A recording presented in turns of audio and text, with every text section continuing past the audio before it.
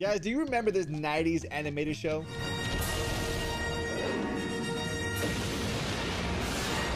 Well, it's finally happening after 30 years. And there is now serious talks about a live-action series with the Gargoyles for Disney+. Now, the Gargoyles was one of the top animated shows in the 90s with Batman and X-Men. And even though their run wasn't long, it went from 1994 to 1997, they made an impression for sure when it comes to the animated shows. We have two major names who want to produce and write the series. That is Gary Darbleman and James Wan's Atomic Monster banner. Now, they did say Gargoyles is in early development, but a project that they are truly excited for. And remember, if you want to stay up to date, make sure you like and follow.